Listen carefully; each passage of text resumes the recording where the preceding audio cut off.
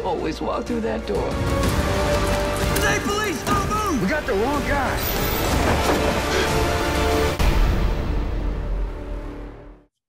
Hey, Jeff.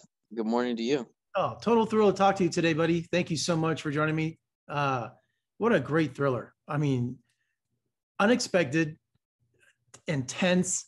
I mean, I had to watch some comedies afterward to unwind. Yeah. Well, thank you.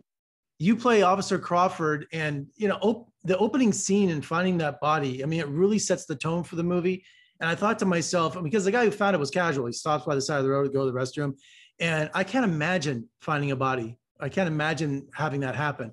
And it just really sets the tone for the whole movie.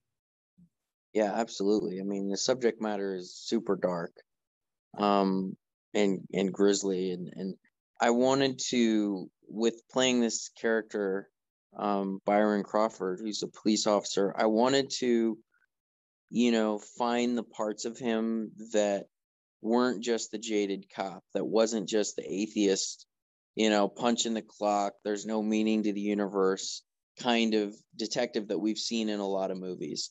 So Alan and Randall and I, we kind of thought about it, and we're like, let's make this guy really a spiritual guy, him and his wife. Let's make them really devoted Christians, and let's have that element be the thing that really gives him that motivation to kind of fight the forces of evil in a way that we just haven't seen from a lot of detectives lately. A lot of the detectives I've been seeing on screen lately are kind of like these jaded guys that don't really believe in anything because the job is so gnarly. It's shaking their belief in anything. And I said, well, isn't it kind of cool if we have this guy who's a really devoted, devout guy, and the grisly nature of the job it starts to kind of shake his faith a little bit. But it's for him, it's the struggle to maintain that. And his wife is sort of one of the motivating factors in keeping him inspired. Yeah, that scene where you talk about your faith with your wife, that the power of God was keeping you determined, but he believes he's the only one standing up for these victims, because his investigation has gone nowhere.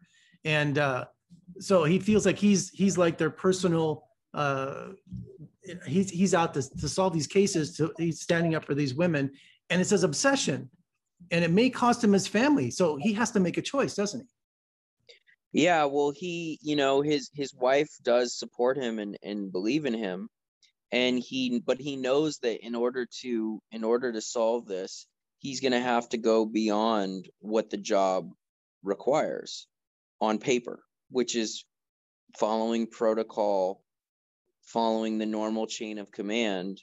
Because if he followed protocol in the normal chain of command, they would be getting nowhere.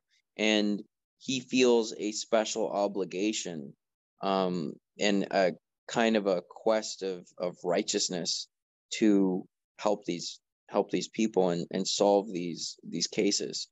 So I would say the Harbor Freight scene, it shows his desperation. I mean, he's so close to solving the case, to catching the serial killer, and you just see him break down emotionally. It just shows the toll that it's taken on him, that he's so close. Yeah. I really wanted you to feel like he knows how close he is. He's like a hunting dog that is just getting closer and closer, and knowing that he's close and not quite there, it's like the frustration begins to mount. And you see a guy who, in the very beginning, he's very kind of calm and contained. You see him start to, unravel a little bit, and really he's willing to kind of pull out all the stops here to figure this out.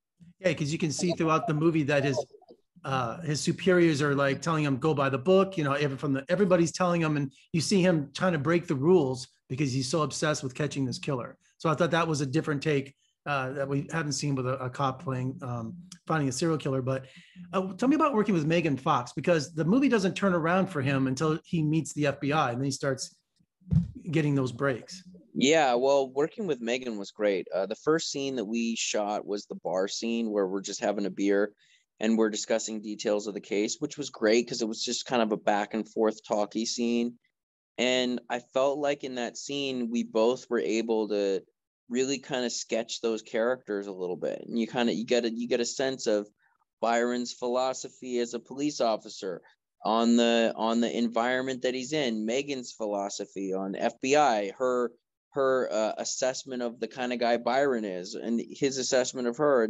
That, you know, they're able to kind of get a read on each other and sort of create a little bit of mutual trust in that scene, to where they are both going rogue.